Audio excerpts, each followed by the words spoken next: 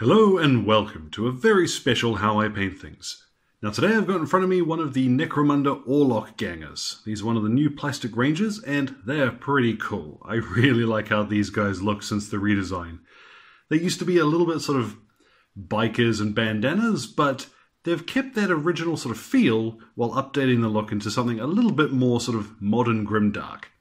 Now these guys are not difficult at all to paint. As a matter of fact, you'll see they're probably one of the easier gangs in Necromunda to get on the table.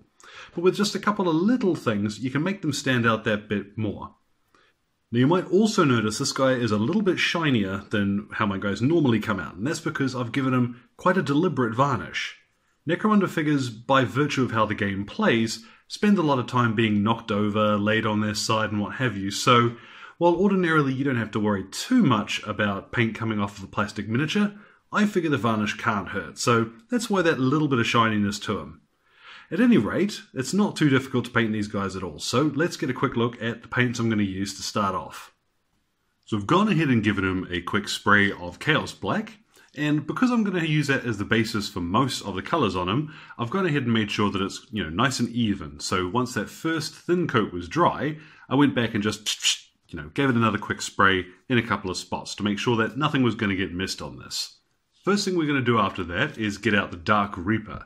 And I'm actually going to dry brush this over most of the model. What we're going to use this for is to break up some of the sort of shape of the leather gear that he's wearing. So because he's got quite a lot of black kit, like his trousers, his jacket, his boots, we're going to quickly do Dark Reaper. Now you can get a little bit more involved in this if you'd like, but this is going to be a nice easy way to get him onto the table and just break up some of that detail without it looking so flat. Now after that, we're going to go ahead and we're going to use Burnt Red. Now my guys, the Iron Stalkers, they are not quite the same as the ones on the box, as you've seen. And I really like that super dark, sort of rusted, beaten iron look to them. It's pretty easy if you want to pick a different colour scheme for your Orlocks. Just think of stuff that's going to look like older metal. So I'm going to use Burnt Red here. This is a nice old Vallejo colour. If you wanted to stick to Citadel stuff, you could swap in for Corn Red here, for example. And if you wanted to paint them like they are on the box, it'd be as simple as just swap in here and use the Fang instead for that sort of deeper blue colour. At any rate, once we've got that colour on for all of his clothing, we're going to use Rhinox hide and base coat all of the leather kit. So he's got a few straps and buckles, and most of these Orlock guys have got like a boxy sort of thing on their back as well. Any cloth details and stuff like that, I'm going to quickly touch up Mechanicus Standard Grey, so the little tabard thing that they've got swaying around on them, and I'm going to quickly do in his bandana too. I'm probably going to need to touch up that bandana later on, but it doesn't hurt to get a base colour on it now. Then we're going to do all of the metallic colours. And that's going to be starting off with Ironbreaker rather than Leadbelcher, because the slightly brighter finish this will give us will really help contrast with all of the other darker colours that we're going to use.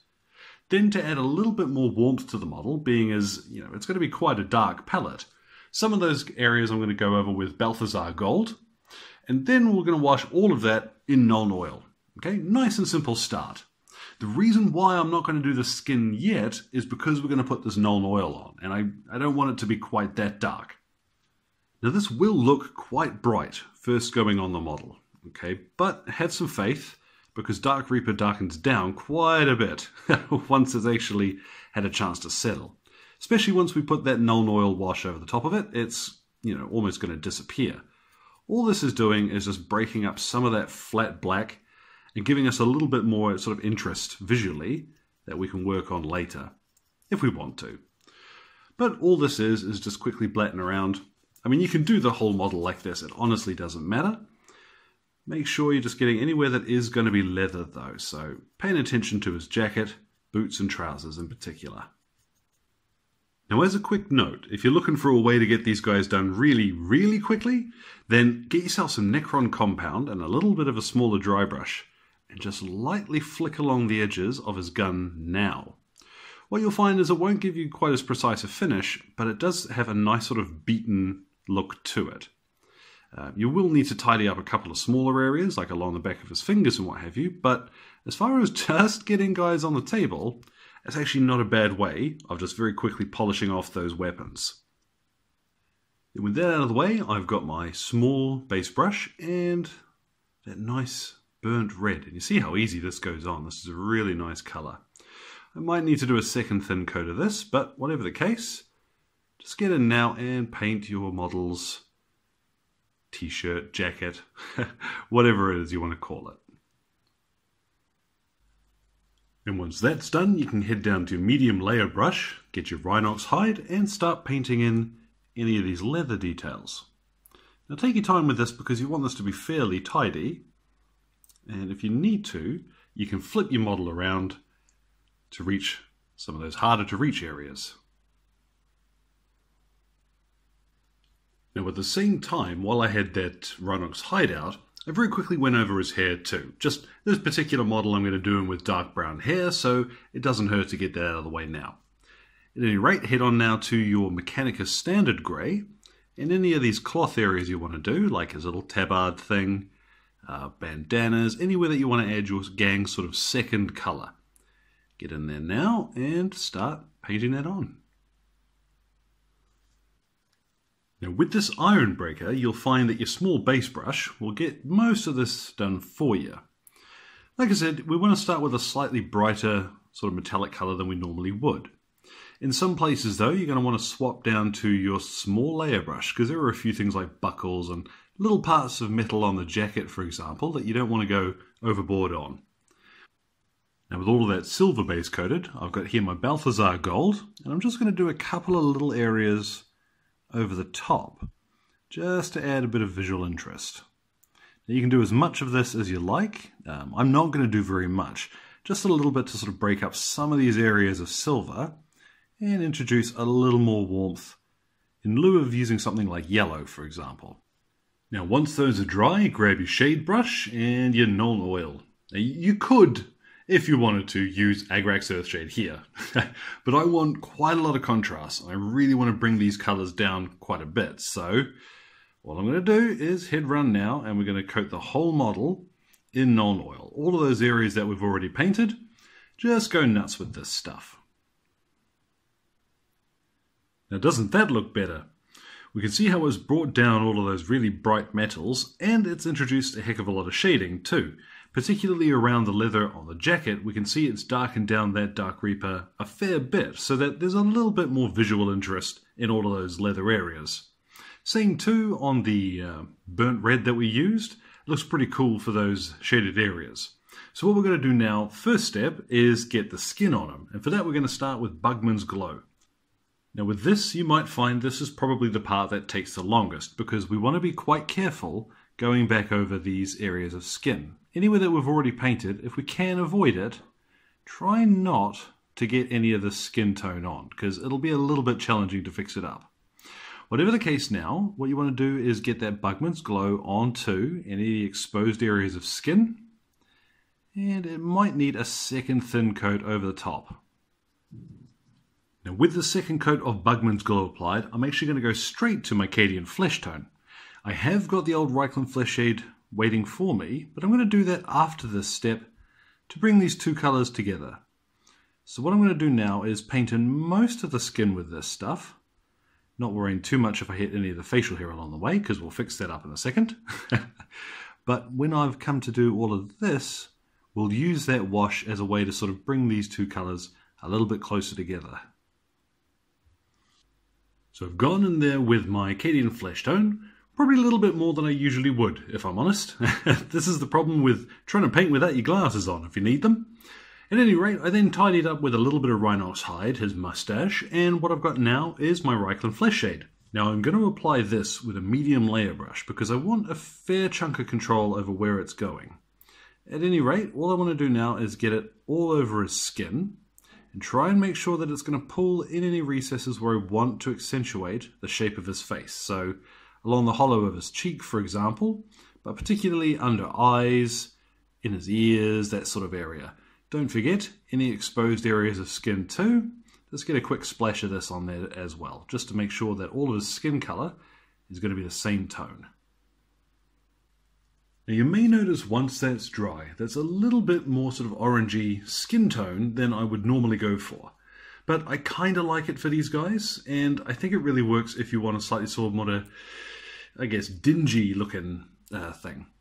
At any rate, what we get in now is a little bit of Kislev flesh, and just use that to finish off the skin, highlighting any areas that we really want to bring attention to. So along cheekbones, face, there we go, along the back of some of these more prominent muscle groups and what have you, just anywhere that you want to bring a nice hard edge to where you imagine the light would catch.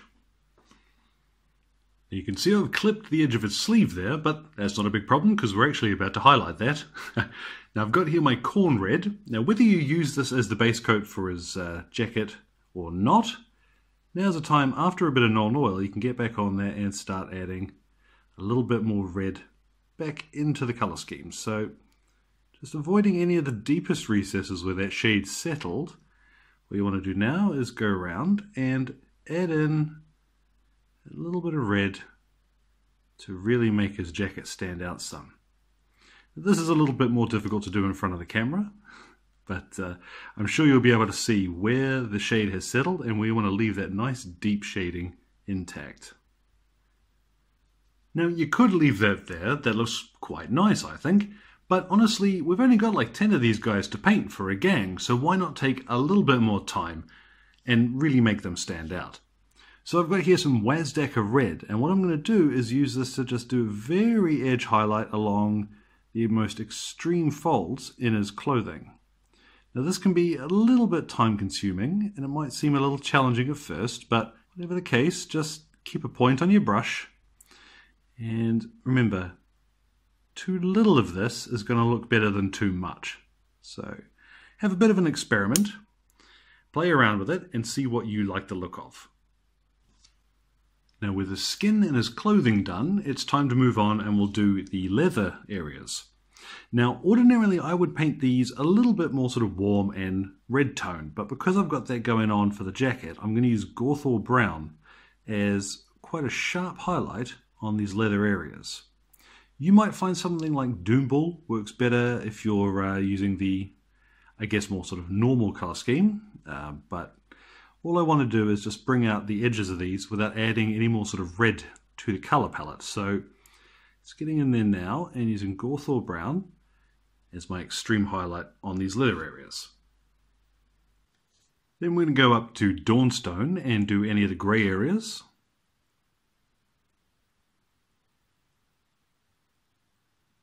We'll get a little bit of Liberator Gold to do any of the brassy details.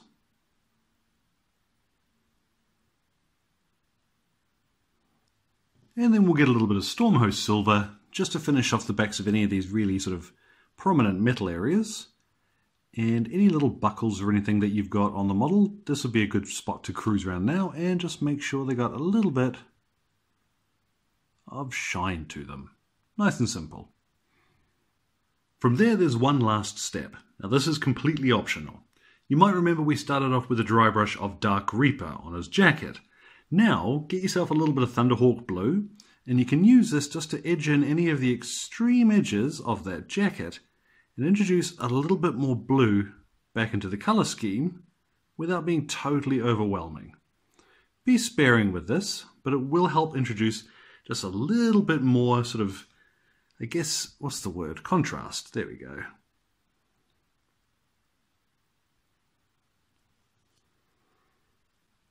Then with those last couple of highlights, our Orlock Ganger is complete. Now you could spend forever on these guys, and I do recommend enjoying yourself, have a bit of fun, really do spend the time painting them. But as far as the basics go to get these guys fighting in the Underhive, you don't have to go insane. You know, just the old simple base coat, wash, and then a highlight or two really helps pop these guys off. I mean, Orlock in particular, these are such a cool old design that have been updated, and I really think they benefit from a bit more time spent on them. So you might spend a little bit more time on the weapon, for example, but that's up to you. You can decide what you'd like to do. From here, I'm going to finish off his base, get a couple of photos, but, you know, that's that guy painted. So as ever, guys, you can drop a comment down below, or you can get in touch either on Facebook or over on Twitter. Thank you very much for your time. You enjoy the rest of your day.